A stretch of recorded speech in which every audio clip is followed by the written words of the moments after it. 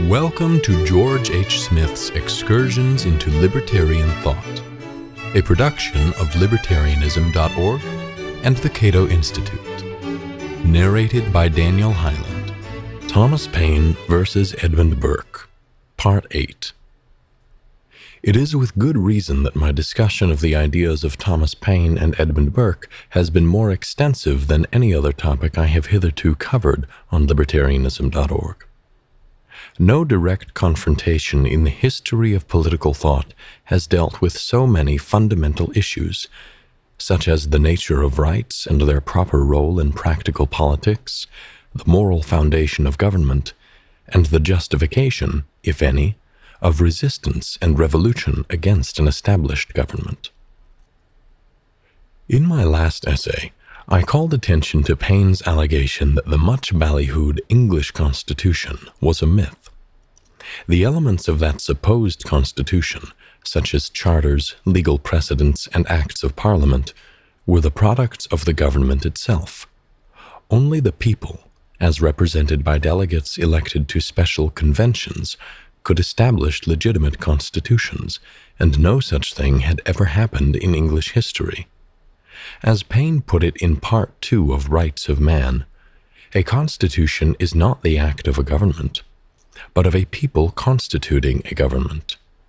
And government without a constitution is power without a right. Thus did Paine call into question the moral legitimacy of the English government. This is the context in which Paine's references to the Norman Conquest, 1066, should be understood. Conquest and tyranny transplanted themselves with William the Conqueror from Normandy into England, and the country is yet disfigured with the marks. Never had the English people been able to participate in a constitutional convention to frame a government for themselves. The power of their government, rooted in conquest rather than in consent, was assumed rather than delegated, and all assumed power is usurpation.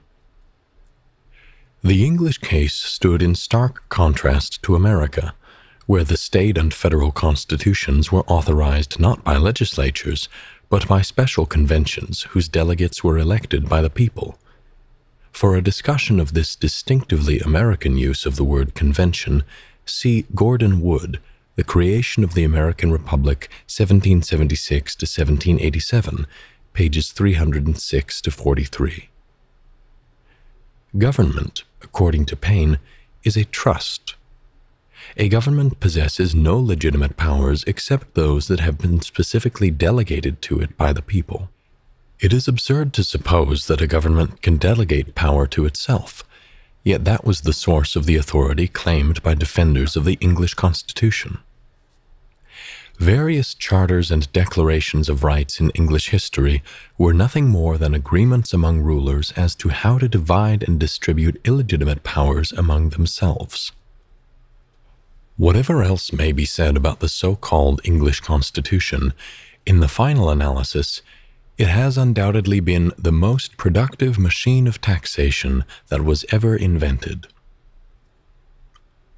Contrary to Burke's position, according to which the English Constitution was grounded in a type of irrevocable compact between the people and their government, Paine maintained that a proper constitution is based on a social compact, or contract, among the people themselves, and that only after that agreement has been made do the people create a government, delegating certain powers to it in the form of a trust.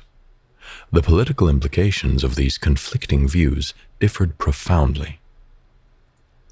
In Burke's conception of a social compact, the essentials of which had a long provenance in Roman law and medieval political thought, a bilateral agreement between the people and their government may be dissolved only with the agreement of both parties, whereas in Paine's conception of a social compact, which was essentially Lockean, though it did not originate with Locke, the people themselves may decide to dissolve their current government and institute a new government in its place. Needless to say, Paine's version of the social compact made popular revolutions far easier to justify than anything found in Burke, for rare indeed is a government that will agree to its own extinction. We now come to how Paine applied his theory of the social compact to the French Revolution, and how Burke criticized Paine's argument. In Part 1 of Rights of Man, February 1791, Paine said the following about the French National Assembly. The present National Assembly of France is, strictly speaking, the personal social compact. The members of it are the delegates of the nation in its original character. Future assemblies will be the delegates of the nation in its organized character. The authority of the present assembly is different to what the authority of future assemblies will be. The authority of the present one is to form a constitution. The authority of future assemblies will be to legislate according to the principles and forms prescribed in that constitution. And if experience should hereafter show that alterations, amendments, or additions are necessary, the Constitution will point out the mode by which such things shall be done, and not leave it to the discretionary power of the future government. Burke, in An Appeal from the New to the Old Whigs, August 1791, attacked Paine's argument on two fronts. First, the National Assembly was never authorized by the people to frame a new constitution for France. Rather, that body began as deputies for the Third Estate, one of three orders along with the nobility and clergy, when Louis XVI convened an Estates General in May 1789. Those commoners who elected delegates to represent them in the Estates General never authorized their deputies to draft and ratify a new constitution.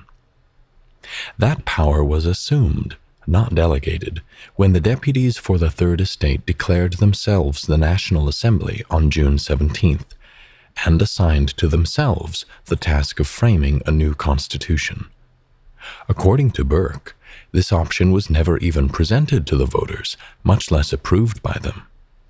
And few voters from the Third Estate would have sanctioned the overthrow of the old regime, even if they had been presented with that option.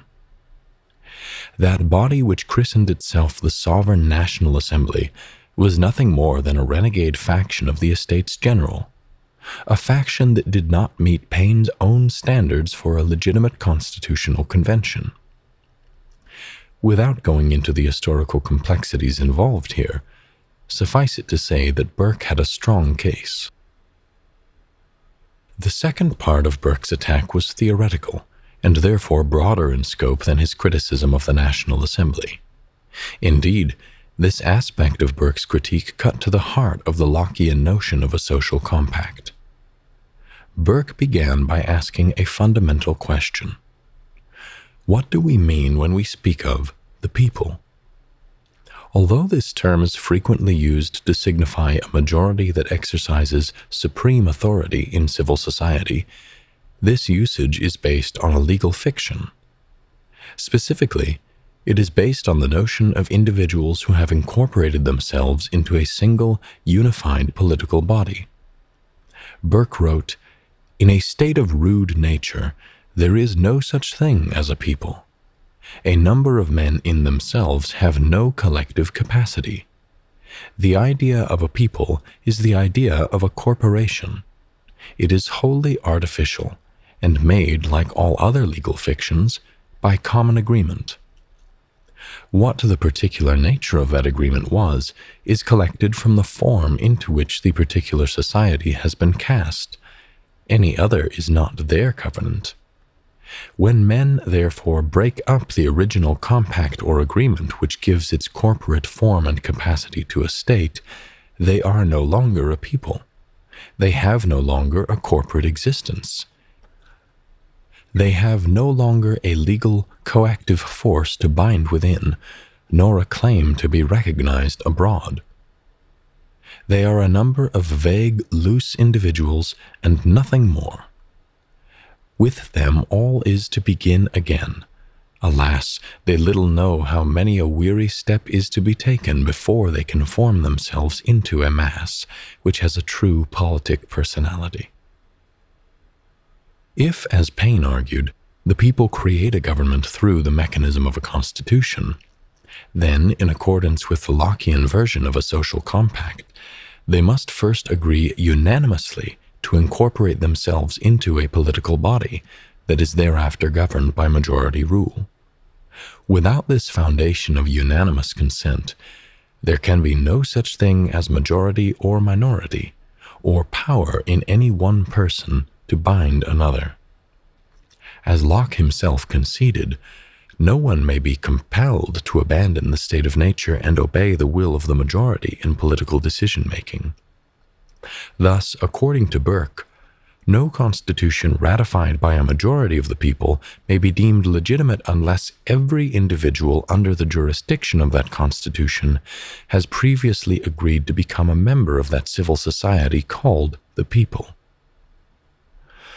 Only this prior consent can morally obligate individuals to obey the will of the majority. Therefore, according to Burke, Paine's notion of a constitution based on the consent of the governed must be grounded on two assumptions. First, that of an incorporation produced by unanimity, and secondly, an unanimous agreement that the act of a mere majority, say of one, shall pass with them and with others as the act of the whole. Having taken Lockean social contract theorists at their word, Burke had no problem demonstrating that the Painite defenders of the French Revolution failed to fulfill their own criteria for a legitimate constitution. A revolution, by dissolving the current government, places individuals in a state of nature, a condition in which they may refuse to incorporate themselves once again into a civil society, and so have no moral obligation to obey the will of the majority. After a revolution, the process of incorporation that creates the people, in a legal sense, must begin anew, and a new civil society, in the Lockean scheme, requires the consent of every member who is to be governed by the majority. Thus, a constitution, even if it is directly ratified by a majority of the people, cannot bind individuals who never agreed to become members of that civil society in the first place. Of course, Burke intended his critical analysis of majority rule to apply to more than the French Revolution and its defenders. Burke's attack was meant to undermine the very foundation of Lockean social contract theory, by showing that it is unable to rescue us from the anarchical state of nature. Like previous critics of political individualism, Burke maintained that those philosophers who begin with natural rights in a state of nature are forever doomed, theoretically speaking, to remain in that anarchistic condition, because the requirement of unanimous consent has never been met, whether in France, America, or any other country. By Lockean standards, therefore, no government in history was or is legitimate. Ironically, perhaps, Burke's argument bears an uncanny resemblance to the argument later presented by Lysander Spooner in No Treason, the Constitution of No Authority. But whereas Burke invoked the radical implications of consent theory as a reason to reject the theory, Spooner embraced both the theory and its radical implications. But that is a topic for another discussion. Thank you for listening to Excursions. To learn more about libertarian philosophy and history, visit www.libertarianism.org.